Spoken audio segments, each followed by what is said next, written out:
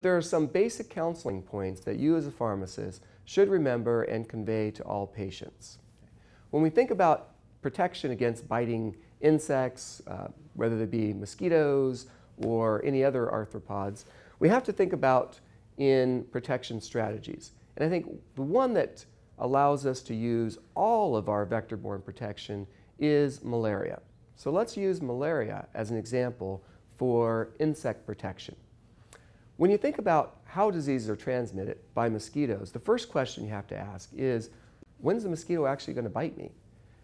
Malaria is only transmitted from dusk till dawn.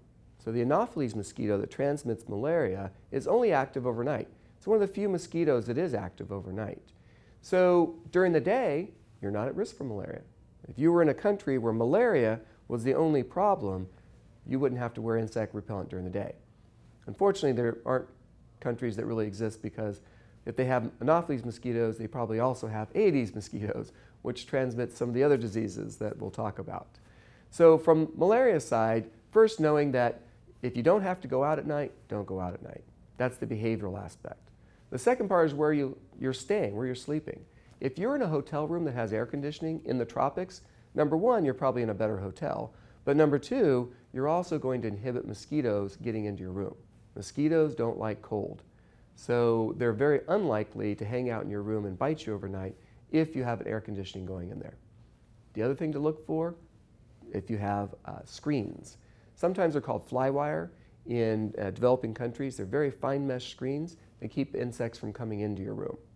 And in worst case scenarios, in some countries that I've been in, the windows are just taped shut. So then you know that you're in a malarious area. So if you can keep the insects out, that's job number one.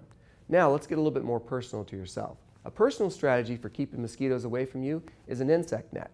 Again, this really only applies in the context of malaria or maybe Japanese encephalitis, which is also transmitted overnight, because you wouldn't walk around during the day with an insect net over you. But at night, you can sleep within one. You can buy them. They're available over the counter. They come in different holes per square inch. We usually recommend around 400 holes per square inch to be in a malarious area. If it's treated with permethrin, which is an insecticide, even better. You drape it around you, make sure it's not open anywhere. There are no tears in it. It's kind of like pantyhose, right? If you get a run in those, mosquitoes will find that one run and run right through. That's what mosquito netting kind of feels like, right? Is being inside something that has a very dense mesh in there. Unfortunately, you don't get a lot of airflow, but fortunately, you also don't get mosquitoes.